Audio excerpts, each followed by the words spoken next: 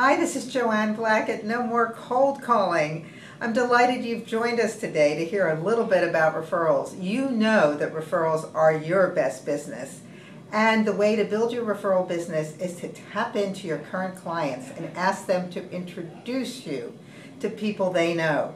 Remember, without an introduction, you're making a cold call, and you don't want to do that. You want to turn those prospects into clients more than 50% of the time. So go ahead, talk to your clients, get that referral introduction. Many of you have asked me, Joanne, what is the link between social media and referrals? And I know in our industry there's some compliance issues around social media, but there are things you can do.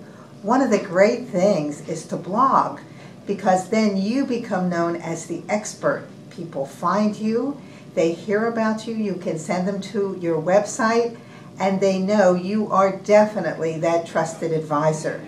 You can also use other social media avenues to find out who people are, who they know, and then most importantly, pick up the phone and ask them to introduce you. Happy selling!